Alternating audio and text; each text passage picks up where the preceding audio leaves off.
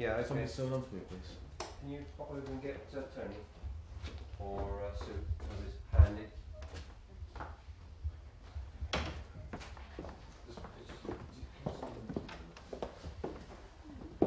Mickey, can we have the pomegranates in? Yeah.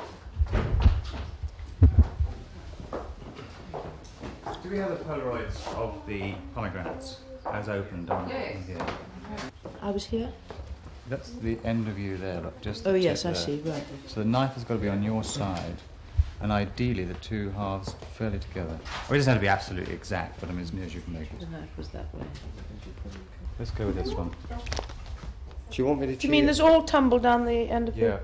Because from that angle we don't see that, it doesn't matter too much. It's just that I want to try and approximate that. You forget that bit. Yeah. Can I shorten this for Janet so it isn't so... It's easy if I don't have that thing at the end. The telling of the story, I was telling as if to a child, and that's what you want. Are you going to use Hades and Pluto? Hades first time. Pluto second. Yeah? I've got them all in here. What's that? He seems to be looking that way, that one, and that way, the other. Yes, but that's because one is taken from the front and one is taken from the back, isn't it? That's the edge of that hand there as well. Right, okay. So here's not one.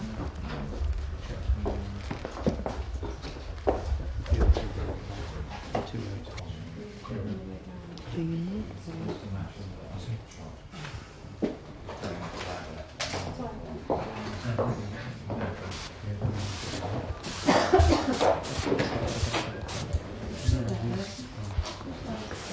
Oops, sorry. I could use this.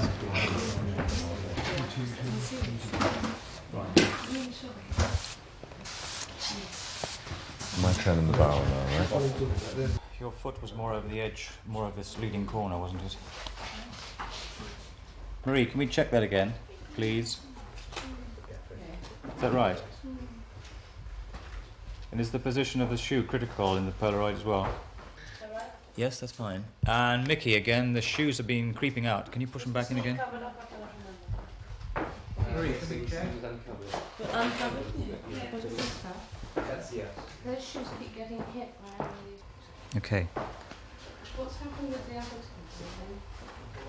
So in other words, if she goes by and hits them, they're going to be wrong for the match on. Really? If they come out and they disappear, we can put them. Well, we can put them back in that position again afterwards.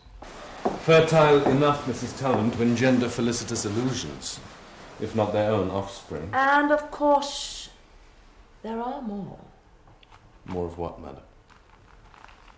Mr. Neville, we all know your delight in the visual conceit. The juice of the pomegranate may be taken for blood, and in particular the blood of the newborn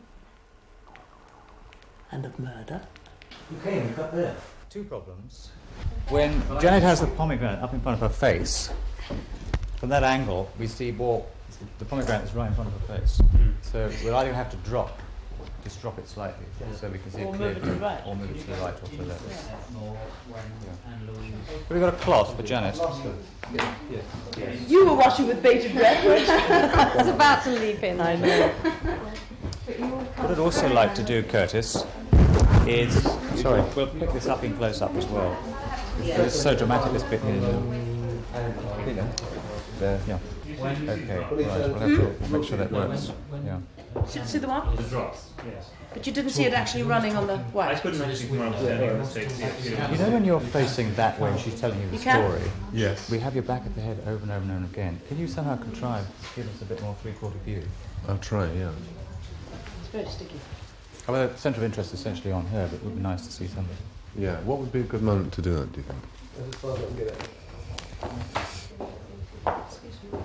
Yeah, well, Goddess of Fields, of Gardens, of Orchards is distraught, heartbroken. Then there's a pause, slight change of emphasis. She sulks.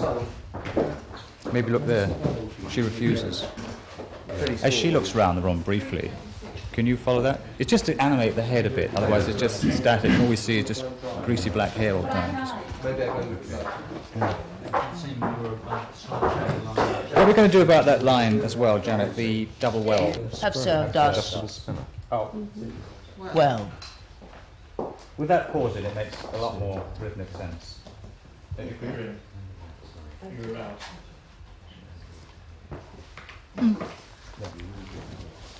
Picking up the shoe, you see? Yes, that's fine. Janet, first of all, can you tell me what attracted you to this particular film? Peter Greenaway, quite simply. I had received this enormous script. It was the biggest script I'd ever seen in my life. I mean, like that thick. And I was asked to read it, and I couldn't actually, I was going to say I couldn't put it down. I had to put it down. I couldn't pick it up. But I couldn't stop turning the pages. We had a very long casting session, and a lot of people saw the script. And I think that the reasons, I hope I'm right in this, that these experienced actors took part were basically due to the enthusiasm that they felt for the script. His father is a tenant farmer. That means he comes from, obviously, a lower background than the people whose houses he draws. And because he's supposedly very good at his job, he's become successful and very much in demand. When the events of this film take place, he's on his way to start a commission at a stately home in another part of the country, and is just stopping off for a night or something, and is persuaded by the two ladies of the house to draw 12 pictures of their house, which he doesn't want to do because he's got plenty of work and the house doesn't interest him very much. And as a joke, he names an outrageous price for doing each picture, and the right to have a sexual liaison with the lady of the house each time he does a picture as a gag. And of course she calls his bluff and says okay, and he can't really back down because he looks silly, and that's how he becomes involved in this. This is more or less the first time that I've worked with actors, certainly this number of actors. I was a little anxious about it, a little apprehensive, but I'm very pleased to say that I think the whole thing went down extremely well. The actors certainly helped me. They put an awful lot of enthusiasm and interest into the parts, for which I'm very grateful, and I think it was really going to show in the final movie. Peter does talk in rather more painterly and intellectual terms to actors than probably they're used to. Yeah, I mean, I think he was not worried, but he was obviously slightly apprehensive about working with actors, but he's taken to it like a duck to water. He's terrific. And he knows what he wants and knows what he doesn't want. When the actors were first auditioned, we, as a production team, were very keen to lay down the idea that we would cast and crew work in a totally ensemble situation, on location. And I was very keen that they should throw in their contributions as well, with all their craft, experience and knowledge. We had very, very little rehearsal time, and that was relevant to me because I was very keen to make very long, sustained takes and wasn't going to make a very over-edited film with lots of reverses and cutaways. So that demanded strong theatrical backgrounds from a lot of the people to be able to sustain the action over a long period. I first of all like the fact that it's a very, very small crew. So everybody works very hard and very intensely. I liked very much also that we all get the same amount of money. So people are much more prepared to do more things. I think being in the same boat is a very important factor in people's concentration and the kind of commitment they give to a film. This is the first of, I think, 4 feature films that the BFI are now doing. And the atmosphere is particularly personal. On most movies you do, everything's very departmentalised. Nobody will pick up anybody else's bit of clobber. You know, they just won't do it. For instance, the makeup people don't feel that that's all they do. They make suggestions about things, the same way that lighting people do, costume people. And it works very well. Obviously, we've got somebody at the helm, Peter, who makes the decisions. But it's just a good way of working. People give more because they feel part of the whole thing. I described the film more or less, when I first read it, as a sort of post-restoration whodunit, a kind of costumed Agatha Christie. And in a sense it does have that sort of mystery about it. There are clues dropped, like handkerchiefs, throughout the film, and like a very good detective story writer, you either pick them up or you don't. It's up to you.